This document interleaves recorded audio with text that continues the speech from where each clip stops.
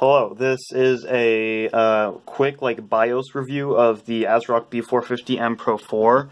That's the physical motherboard. It's micro ATX, denoted by B450m. Full-size micro ATX, if that makes a difference, but we're just going to be going over BIOS. We'll get into the physical later. So let's boot. And then the keys are all denoted. Well, here's the boot screen. You have 4 options for whatever reason. And so spam delete, and here we go. Okay, so we're in the BIOS right now, and it's got a graphical with mouse and everything, like all the newer motherboards, instead of selecting everything with your keyboard, which I think you can still do. Yeah, which is my usual preferred method of navigating, but either way. That was your main page. It gives you some information on your UEFI, your processor, and your memory. I have a 2200G, keep in mind, so this is for specifically an APU build. I don't know with a graphics card or a different, a 2600, if that changes much. But this is with a 2200G. Okay, so this is your, this is a very simple overclocking interface.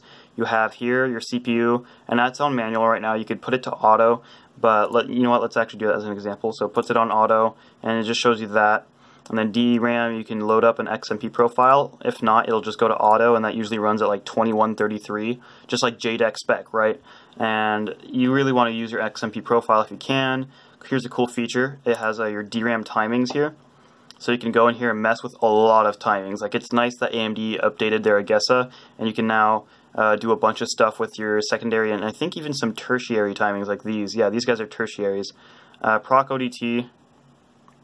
I don't know what that means. Yeah, I don't know. I'm not going to mess with it. Data bus, don't know what that means, but there it is. You have gear down and power down. CAD bus, don't know what it means, but it's there. Actually, let's just click into these folders really quick.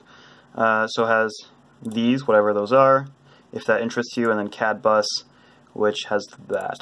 So that's your DRAM timing configuration, which is nice that it's right there so that you can use it, unlike the advanced tab, which we'll get to later.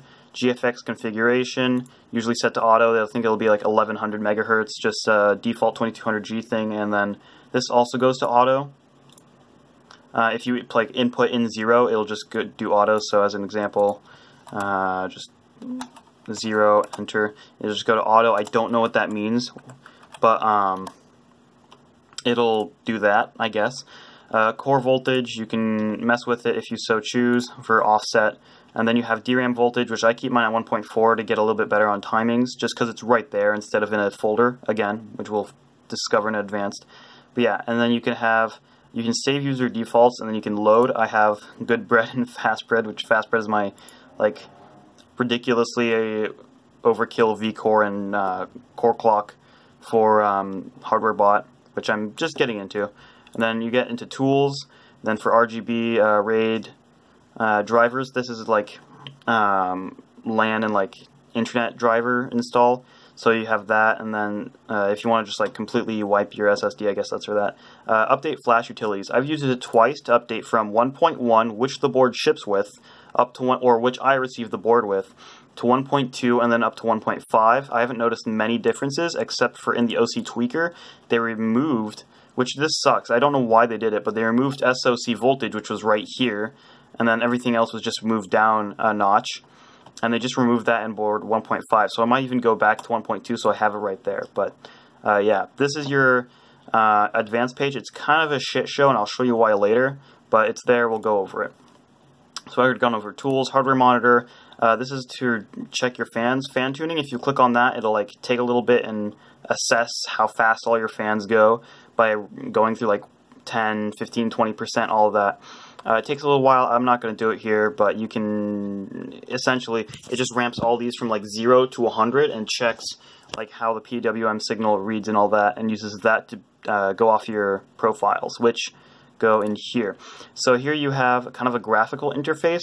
I don't like this, but you can use it if you want. Just as an example, if you have silent, that'll have that preset. If you have standard, it goes to that preset. Performance moves it a little higher, and then full speed, you just flatline at 100. So let's exit that. I don't like it.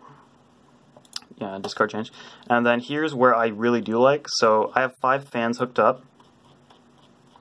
And then at the bottom you have over temperature protection and case open feature if that's important to you. But just as like a general display, let's go with this one. I have all these set to the same, so temperature, they're all monitoring T-Control, which you can choose, motherboard, CPU, or T-Control. And they have custom settings, or you can do, you know, your modes. Control mode, you can have DC or PWM, which whatever. And then you can have, some of them you can change like water pump or chassis fan, whatever you choose. I don't have any water, so I don't use it. And here's my like settings that I use for controlling my temperatures off of T-Control. It works like in OS. CPU doesn't really work too well, and that, I don't know, like this temperature is just off and it doesn't change really. So I think there's something wrong with my CPU temperature monitoring, and I don't trust it at all. Motherboard, again, I don't trust it at all, so I just go off of T-Control, and that works in OS. In OS it works. So that's your hardware monitor / fan control page. Security is if you don't want anybody screwing around with your BIOS. And then boot, you have your boot options. Let's go to just to click in this folder, see what's in there. So yeah, there's your other boot options if you want. Fast boot, I don't care about it, but that's the options there if you really do care about it. This is CSM compatibility support module, which I don't know what it does. I'm gonna leave it alone. But it's there if you need it. So that's all that. And then exit, just standard exit options, save or don't save, or load defaults or whatever. And then this I don't know. Let's not do that. I guess this is just like the boot from the UEFI, like whichever one you want to boot into now. Yeah. So useful maybe. I'm not going to use it. Let's go to advanced.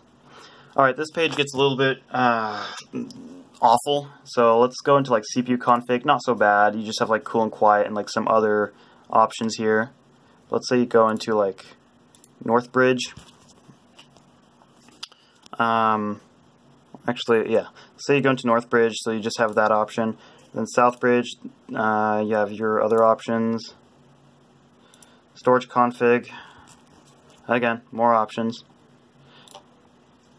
Super I/O, HDPI, trusted computing, and this is where it starts to turn into kind of a shit show. So, yeah, let's do this. So now you have like folders within folders, which is why I dislike this ASRock BIOS, is because you have to click into folders. So you have to click a folder and then into folders, and you don't get a preview at all of what's in that folder. So as an example, let's go into like Zen Common Options. You have all this stuff, and then you have to click into this, and then you have to agree that whatever is happening, and then you can like mess with it. So I don't like that. It's so clunky and it's hard to get to, instead of just like the OC Tweaker where like you have your thing, and then you have like in the memory, like you have your memory, and then you have your DRAM time configuration. If they had like everything DRAM related right here, that would be so nice. Like just have all your DRAM options here. You can have like your voltage, you can have your timings, you can have pretty much everything you need for DRAM right there. And it'd be the same with GFX or CPU, and that would be your overclocking tab. And then this advanced would be like just a bunch of other excess things, like all this Northbridge and Southbridge configuration stuff. Like that would be so nice, but it's not like that.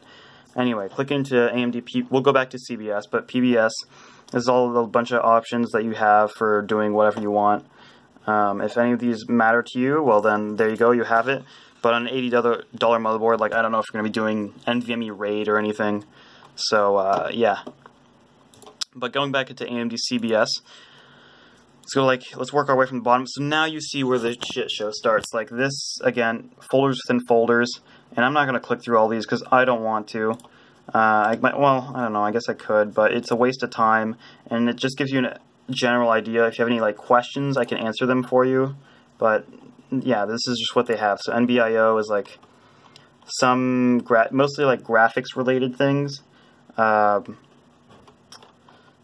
I think it has something about SoC. I don't know what the VID is, but you have that. This is for memory. You have memory mapping. Common options is, again, leads into more folders. So you have that. DF is also memory, but different options about memory. So yeah, this is ASRock's BIOS on the B450m Pro4.